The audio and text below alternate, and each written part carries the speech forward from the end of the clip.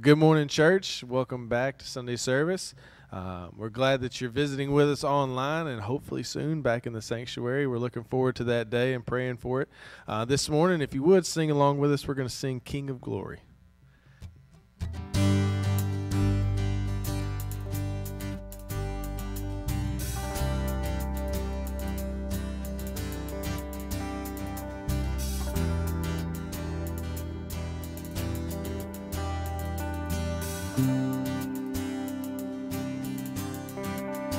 Lift up your gaze, be lifted up. Tell everyone how great the love come down from heaven's gate to kiss the earth with hope and grace. Sing, who is this King of glory? The Lord strong and mighty. Who is this King of glory? The Lord strong and mighty. Lift up your hands, be lifted up. Let the redeemed declare the love. And we bow down at heaven's gate to kiss the feet of hope and grace. Sing, who is this King of glory? The Lord strong and mighty. Who is this King of glory? The Lord strong and mighty. There is one God, He is holy. There is one Lord over everything. There is one King, He is Jesus, King of glory, strong and mighty. There is one God, He is holy. There is one Lord over everything. There is one King, He is Jesus, King of glory, strong and mighty. You are the King of glory, the Lord strong and mighty. You are the King of glory, the Lord strong and mighty. You are the King of glory, the Lord strong and mighty. You are the King of glory, the Lord strong and mighty.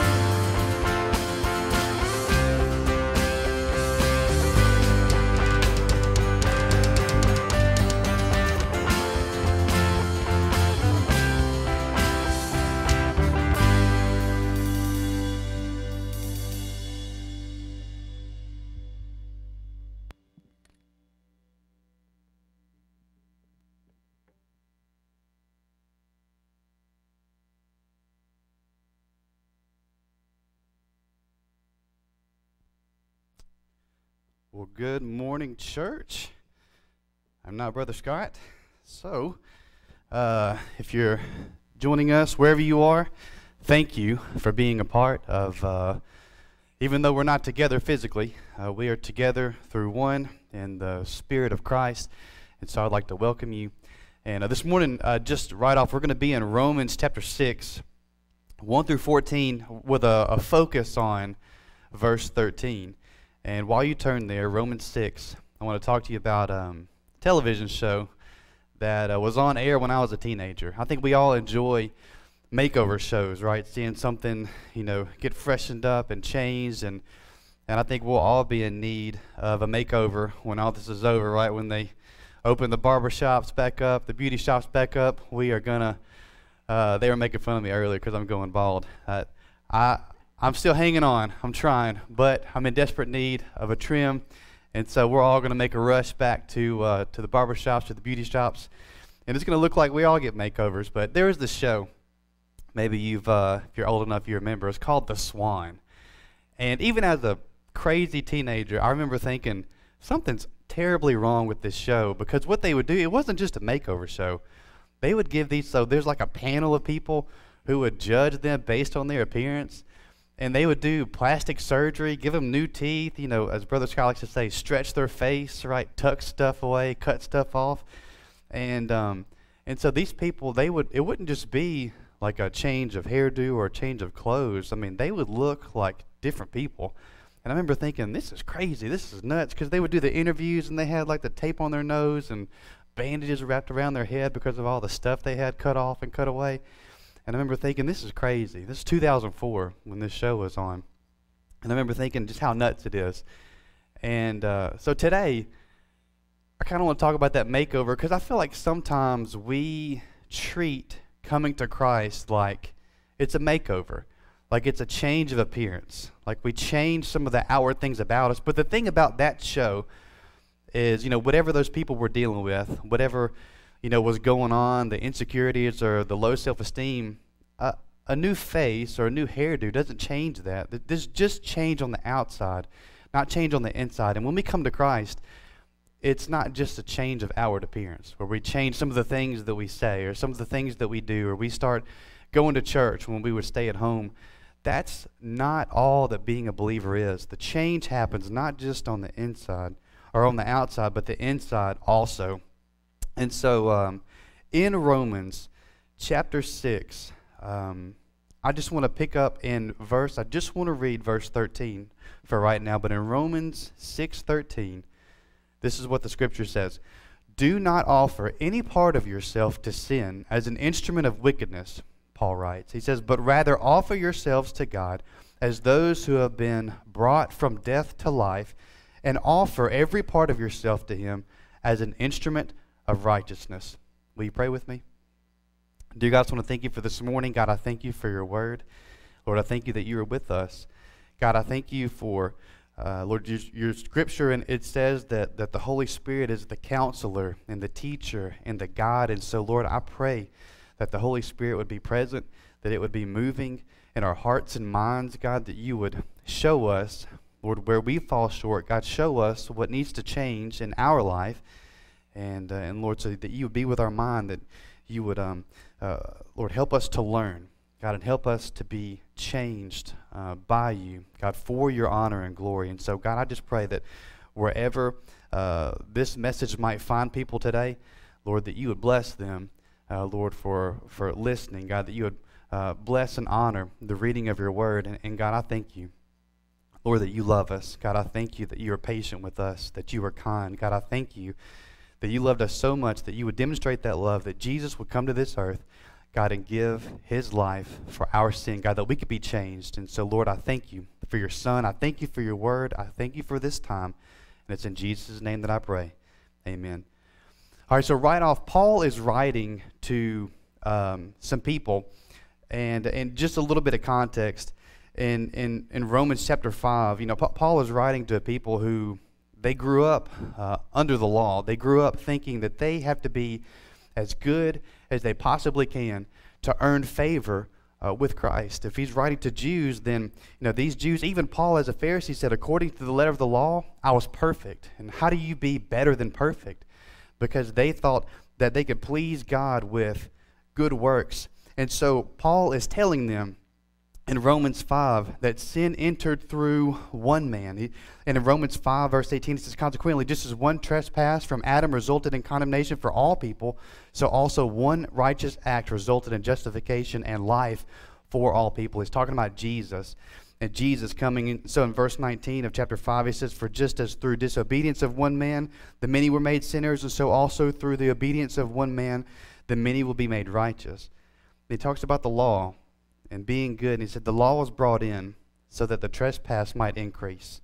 He's saying God gave us the 10 commandments. God gave us the law, not so much that we should try to be perfect, but that we would see that we will never be perfect and that we need a helper. And so he says that the law was brought in, that trespass might increase. But where sin increased, here it is, grace increased all the more. So that just as sin reigned in death, so also grace might reign through righteousness to bring eternal life through Jesus Christ. So Paul's talking about you can't be good enough. You can't work hard enough. It's all about grace. And so almost as if Paul was going to expect this reaction, in verse 1 of chapter 6, he says, "What shall we say then? Shall we go on sinning so that grace may increase? By no means. We are those who have died to sin, so how can we live in it any longer?" It's like Paul knew that once he said, "Hey guys, it's not about the law. It's not about working hard to be perfect." It's like Paul knew that people would take that and corrupt it and say, well, we can just do whatever we want. We can just live however we want because our sin is going to be covered by the grace of God. And so Paul counters that and saying, what shall we say then? Shall we go on sinning so that grace may increase? May it never be. He says, we are as those who have died to sin. So how can we still live in it? And you might think, that's ridiculous, right? Who would really think that? Who would really say that if God's gracious, then we can just sin and do whatever we want to, and God's going to be okay with it, and God's going to forgive it? Well, there was a monk back in the late 19th century, early 20th century. His name was Gregory Rasputin. I think I put a picture of that dude on the computer. You can see he just looks crazy, right? They called him the Mad Monk. And that's one of the things that he actually taught. He said, you need to sin more so that God can show you more grace. And people bought this stuff, and you can go read yourself. I'm not going to talk about it, but he did some very sketchy things, some very bad things with his disciples, and he justified all of this behavior because God is gracious, and where sin abounds, grace abounds much more. He abused the grace of God. And, we might think, this is crazy. We wouldn't do this. And I think consciously, that's true. But subconsciously, I think that we excuse a lot of things that we do because we rest in the grace of God, and that's great. But Paul says that we've died to sin. How can we still live in it? So the first point I have for you today that we see in Romans 6:13, your first point is that we should refuse sin, that we should refuse sin, because Paul writes, Romans 6:13, do not offer any part of yourself to sin as an instrument of wickedness. So being a Christian is not just about, it does not equal just getting a makeover, just changing our outward appearance, where we didn't go to church before, but we started going to church. We might dress a little different. We might talk a little different. But inside, there's no real change. That is not a belief. I mean, imagine, I thought about this. I like home renovation shows. Although when I watch them, I start looking around on how I can spend money renovating my own house. So they're not good for me, but I enjoy them.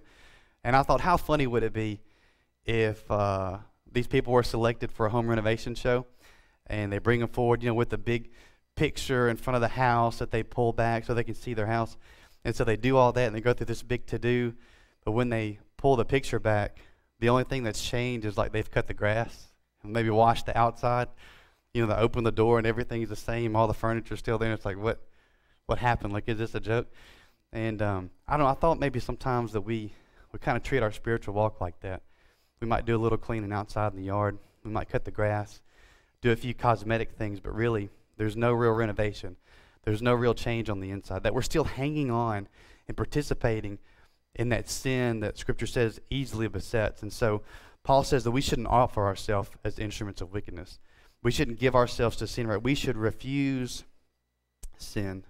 And one of the things that's interesting in this verse is that word instrument. Every other time in the New Testament that word is translated, it's translated weapon. Or in one occurrence, it's translated as armor. But it's always a picture and symbolism of war. And to me, that gives this verse so much more depth, because he's saying, do not offer any part of yourself as a weapon of wickedness, as a weapon of war.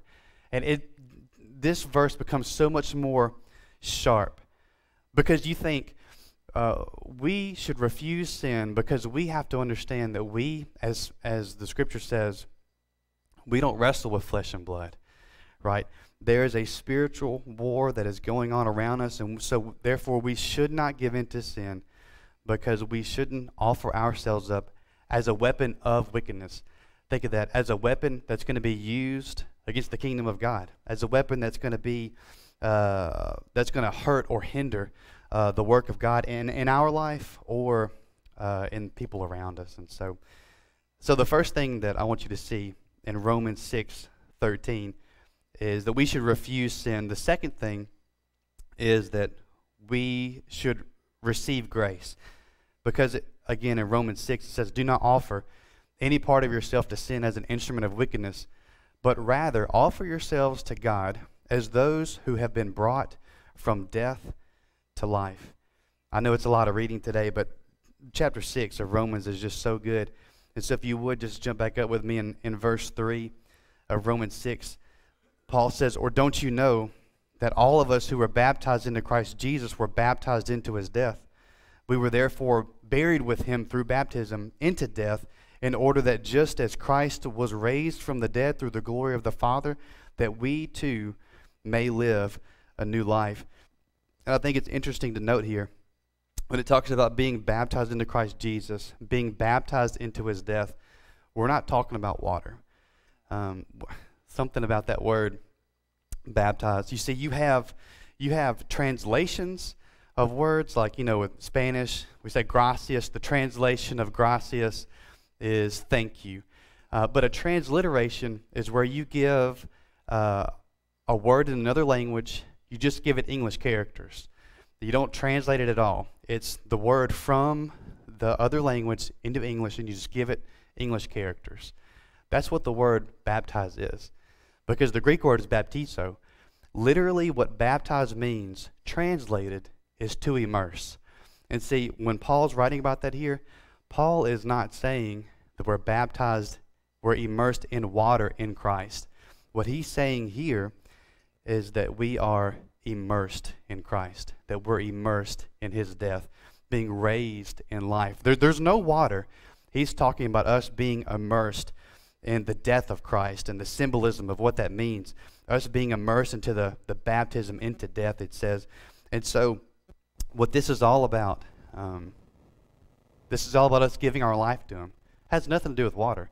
This is all about the resurrection power that Jesus offers us. Because I want you to understand that this whole being baptized into his death, being raised to walk in newness of life, and what he says when he says that not to offer yourself as an instrument of wickedness, but offering ourselves to God as those who have brought from death to life, my friends, that's only possible through belief in the death and resurrection of Jesus Christ. It's only possible through the resurrection. That only through the resurrection are we able to exchange that death for life. I think about Mephibosheth. And if you remember the Old Testament story, Mephibosheth was a son of Jonathan, right? So grandson of King Saul. And when there was a change in power, when David became king, the nurses grabbed Mephibosheth and tried to run, because normally what happened when a new king would come into power is he would clean house from the old rule and reign. So he would, murder all the sons and murder any blood ties to the former king. And so this nurse grabbed Mephibosheth, and in a hurry of fleeing, she dropped him, and she made him lame. And so Mephibosheth lived his life hiding in the wilderness. I think being scared for his life, waiting for the day that David would discover that he was alive, and that he would come and take Mephibosheth's life. But David found him one day, but it wasn't to kill him. It was to bring him out of isolation. It was to bring him out of the land of Lodabar, a land of nothingness. And so David found him, and he brought him from a life of poverty, and he gave him a room in the palace. He gave him a seat at the table. David offered Mephibosheth to exchange his rags for a robe. And in that same way, the picture is perfect, that we're covered in sin, that in and of ourselves, the Bible says, for the wages of sin is death, further down. in chapter 6.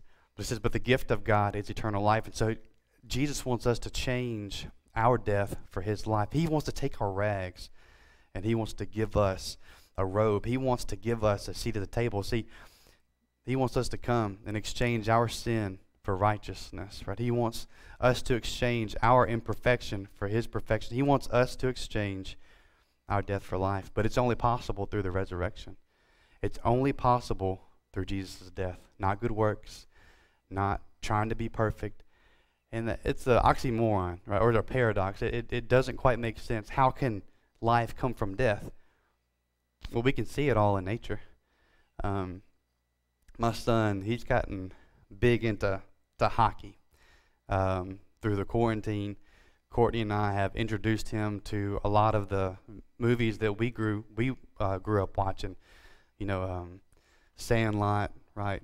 Little Giants.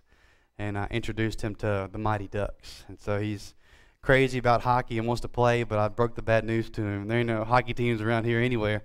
And so what he's done, he's always wanting to get out in the yard with his rollerblades. And I saw him the other day, and he was hitting pine cones, which we have a ton of pine trees. We've hit him with bats. Now we're hitting him with hockey sticks, just trying to get him out of the yard. But you think, like a pine cone and any other kind of seed, like it's alive, it's a part of the tree, but what it does is it begins to die, it falls to the ground, continues to decompose, but it releases a seed, or it plants a seed in the ground. And that dead thing, in the right conditions with water, with sunlight, it produces new life. My friends, it's the same way. That if we truly want to live, if we want to have eternal, abundant life, it only comes through death. What God showed us in nature, it only comes through the death and the resurrection of Jesus Christ.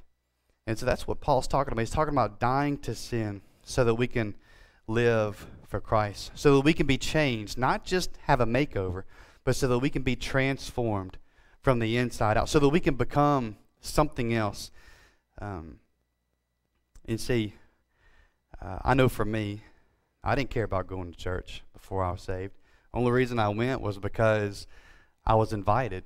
I had tried to read the Bible before, but it didn't make any sense to me, and I didn't like to read anyway. I'd rather watch a movie, which I think is pretty much, most of us. But when I got invited to church and went just because I was invited, a man pulled me to the side, asked me if I had ever accepted Christ into my heart, if I'd ever been saved, and I didn't know what that meant, so I asked him, can you explain that to me? And so he told me what sin was, told me what sin did, that sin separated us from God, and that we were all sinners. And I didn't need any convincing because I knew that I was, a bad kid and I had done things that I wasn't supposed to do. And so then he told me about Jesus, and that he offers us life, that we can have eternal life, and that when we die here, that we can live in heaven with him for an eternity. And so to me, it seemed like a deal that was too good to pass up. And so I asked Jesus to save me. I asked for Jesus to forgive me. And when I didn't care about going to church before, well, as Brother Scott says, my wanter changed. When I received the grace of God, I wanted to go to church. I wanted to be around other believers and to grow and to learn the Bible when it was disinteresting to me before and I couldn't understand it. It held new life for me. I wanted to stay up at all hours of the night so that I could read the story of what God has done for us. And when I was selfish before and I didn't care about helping anybody, I only wanted to help myself, well, I found joy in serving others and helping others. You see, it was a total transformation, which when we receive the grace of God, that transformation takes place. Not just a cosmetic touch-up, but a change from the inside out. And so, my friends, we should refuse sin as we see Paul talk about in the Scripture. We should receive grace when he says, but rather offer yourselves to God as those who have been brought from death to life. And then the last thing that I have for you is that we should resolve to be holy. Resolve to be holy, because that last part of Romans 6:13, it says that we should offer every part of ourself to him as an instrument of righteousness. So he says, do not offer any part of yourself to sin as an instrument of wickedness, but rather offer yourselves to God as those who have been brought from death to life. and offer every part of yourself to him as an instrument, or if you remember, as a weapon of righteousness. Several years ago, I read in a book, Celebration of Discipline by Richard Foster, and he said something that kind of floored me. And one of the things he said is, he said that large tasks require great sacrifice for a moment. Then he says small things require constant sacrifice. And that just made me think about my own life. And so I thought, that's so true, because when we make big decisions for Christ, well, there's excitement there. Well, I'm going to change my job, or we're going to sell our house and we're going to go, on the mission field. These big decisions that require a lot of change, there's a lot of excitement generated behind that. And, and for my own life, I think it's easier to make those big decisions. But what's harder and more painstaking is to make the smaller sacrifices day in and day out, where you get up and you choose to honor and obey God over yourself. And Richard Foster, he kind of talks, he says it's like sugar and salt. Unless you're like me, you eat way too much candy and chocolate, right? Sugar is something that's very spread out, your desserts. And those are big decisions. That's the sugar. But your meat and potatoes, right, those are the small sacrifices. That nutrition comes from the constant sacrifices. It's like, and those big decisions, I don't know, for some reason when I was reading through this and I got my head on the weapons of war, the instruments, the weapons of unrighteousness and weapons of righteousness, I started thinking about just, battles and things in my head. And I thought those big, exciting decisions, they're like big events, like, storming the beaches of Normandy, or driving the tanks into the Capitol, and just taking over. And but once sin is dethroned in our life, once we give our life to Christ, once that big decision is made that we're going to follow Jesus, the seemingly small, unimportant things that follow are also detrimental to walk and detrimental to faith, because you think, and so I started thinking about battles, and I thought, I've read stories and about battles who the big event, storming in, the overthrow of tyranny is done, but they weren't able to pull out troops right away because there became factions, and it was unconventional guerrilla warfare, which was so much harder than just lining up across the battlefield with an opposing army. And I started thinking, isn't that how sin is in our life? Isn't that how Satan works in our life? Because once we overthrow sin, once we overthrow Satan and we give our life to Christ, we believe that there's no way that we can lose our salvation. So the war is won, but the battle's far from over, because Satan goes into a guerrilla warfare tactic with us. It's not so. It's setting traps. It's watching our behavior to see how he can trip us up, how he can attack us when we're not looking, how he can catch us off guard. And so, my friends, that's why we need to resolve to be holy. That's why we need to come under the firm conviction, set our minds to offering.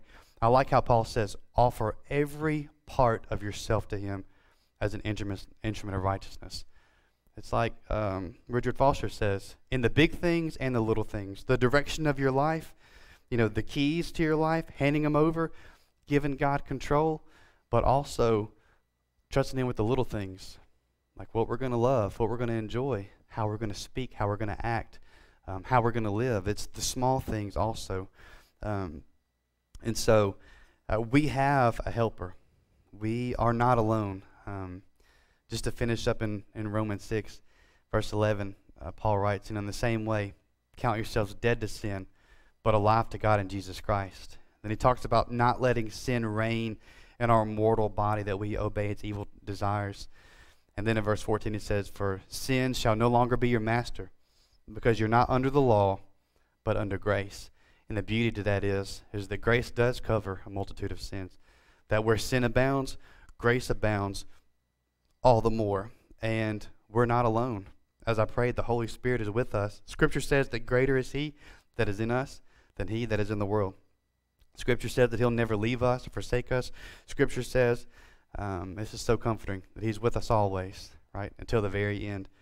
And so when we are killing it, right, when we're doing everything that we should be doing, He is there. But even when we fail, even when we mess up, even when we find ourselves in tough spots, He's also there. And I've got two more stories that I'll share, and then I'm done. But I read, so in reading about different war stories and things, I read about a country that was that there was a revolution that was taking place, and an American citizen found himself in a very bad place, and he was grabbed, he was arrested, and he was thrown before a firing squad. They're about to execute this person. And what somebody else did is that they ran in with an American flag, and they wrapped this person in this flag, and they shouted to the firing line, if you shoot through this flag, then you will incur the wrath of the United States. So much that it was to say that not only was this an American citizen, but this American citizen, even though he was in a different country, he was a representative and he was a part of the nation, the United States of America. And so I was just thinking about how that pertains to us. Now, we may find ourselves in predicaments. We may find ourselves in places we shouldn't be, places we ought not to be. But if we are believers, if we've given our life to Christ, if we are children of God, then no matter where we are, that's who we are. Could you think, even that prodigal son, when he ran away from the father, pretty much ran as far away as he could. You know, as a little Jewish boy working with pigs, that was unthought of, made himself unclean. But my question is, at what point in that son's running did he become not a son anymore? How far did that son have to go before his father wasn't his father anymore? And so here's the thing. He could have ran as far as he wanted to run. He could have done what he did and more. But the fact is that he was his father's son, and nothing would change that. And my friends, it's the same way for us. So we're to refuse sin. We're to receive the grace of God, and we are resolved to be holy, which is a large pursuit. It's hard. It's hard being holy when we live in a place with so many temptations, so many traps. But here's the thing. No matter where we find ourselves, like the flag that was draped over that American citizen, it's the same for us, that we're children of the King, and that we are clothed in Christ's righteousness, whether we think we deserve it or not. And so I want to say one more thing. I've been reading a book called The Pursuit of Holiness by Jerry Bridges, and I read something in this book that I have to share, and it's about holiness. And so if you'll suffer me to one more time, he quotes John Brown when it says that holiness does not consist in mystic speculations, enthusiastic fervors, or uncommanded austerities. It consists in thinking as God thinks and willing as God wills. And this is what he said that was so interesting to me. He says, neither does holiness mean, as is so often thought, adhering to a list of do's and don'ts, mostly don'ts. Because if you think, when we think about being holy, or the scripture says being holy as God is holy, or being perfect as God is perfect, our mind, or at least mine does, immediately goes to the things we shouldn't do. Now, there are a couple of things we should go to church. I should read my Bible, but I need to stop saying this. I need to stop going. I need to stop watching this. I need to stop listening to this. And so you think it's all of these. Don't do this. Don't do that. Don't do this. It's all these don'ts. And my friends, we're looking at it in the wrong way, because what Jerry Bridges writes is, when Christ came into the world, he said, I have come to do your will, O God. This is the example we are to follow in all of our thoughts, all of our actions, in every part of our character. The ruling principle that motivates and guides us should be the desire to follow Christ in doing the will of the Father. It's not about don't do this, don't do that, don't say this, don't say that, because if all we're focusing on are the things that are behind us and the things that we're trying to leave behind, then we're not focusing on what's before us and the will of Christ. So our focus should not so much be the things that we're trying to leave behind, but it's the goal before us. It's the line, but it's Christ and His will and us pursuing Him. And so, my friends, holiness is a lofty pursuit, but the good news is we're not alone. He's with us, and He gives us help. The Holy Spirit, the guide, the teacher, the counselor. You know, we talk about being a believer isn't a one-time decision, but it's a journey that every day we wake up and we are pursuing and following Christ. And so I would encourage you, refuse sin, my friends, and especially being stuck at home during this time. The internet can be a dangerous place. So we are to refuse sin, not to offer ourselves as weapons of unrighteousness, right? We should receive the grace, understand that our life comes from Jesus' death, that it's a total transformation that takes place and not just a superficial makeover. My friends, and we should be resolute, resolved to be holy, Lord, because He is holy. And so, church, I just want to tell you that I love you. I miss you. The day is coming again when we'll be together.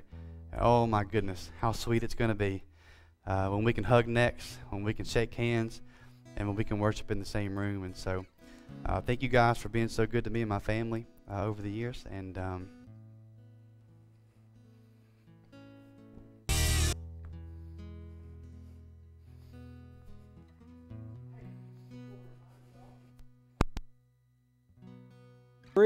we'll be looking at Naaman. I'll be in the center seat. I like being in the side seats a little bit better and somebody else driving, but tonight I'll be there, and we're going to have a lot of fun. Then Wednesday night, we're back in Romans, and it's really turning up the heat this week. Paul's going to get nitty and gritty, and of course I'm on at 7, and Justin hits the airwaves at 7:30. And then I want to talk to you about next Sunday. Next Sunday, weather permitting, we're going to be over at the Family Life Center. We're going to rope off the parking lot on the north side of the gym, and we want you to bring your lawn chairs and still social distance. We don't want any hugging and kissing just yet, but we're going to be out there. We're going to have the band live. We're going to preach out there. It's going to be a beautiful day. If not, we're going to do this. Then for the remainder of the month of May, we're going to be here doing this. I think Jake's going to be preaching one Sunday in May. I want everybody to get a chance at this strange preaching to an empty room. So Jake will preach one Sunday in May. And then the first Sunday in June, here's our plan. If it could change, but we're going to have our 8:30 worship and our 10 o'clock worship. We're going to 8:30 folks come in, and if we need to add more worship services to space people out, we might do that. But 8:30, come in. Going to get those folks out of here. We're going to clean a little bit, sanitize things, and then come in at 10 o'clock, and we'll have another worship service. We're going to do that for the month of June. And if everything goes right and things can improve, we're going to try to start back our regular schedule. That means Sunday school teachers, get ready. July, we're coming back. And we'll have our Sunday school, dual Sunday schools, dual worships, and then Sunday night service coming back live and in person, and also Wednesday night. Then we'll wait a little bit later, a few weeks. Mr. Ken will need some weeks to get ready, and we hopefully bring back our Wednesday night meal, and sometime this summer have everything back to order. Between them, be careful. Excuse me, be wise. And keep your hands clean, and if you're sick, stay home, and all of that good stuff. On the screen is the ways you can give to support the ministries of Wyatt Baptist Church. I know we got a lot of new friends out there. There's some people watching on the live stream. You've never been here, and we hope that when time comes, you'll come see us, and maybe you want to support the ministries. But we love you, and we'll see y'all back at 6:30 for Table for Three. See you later.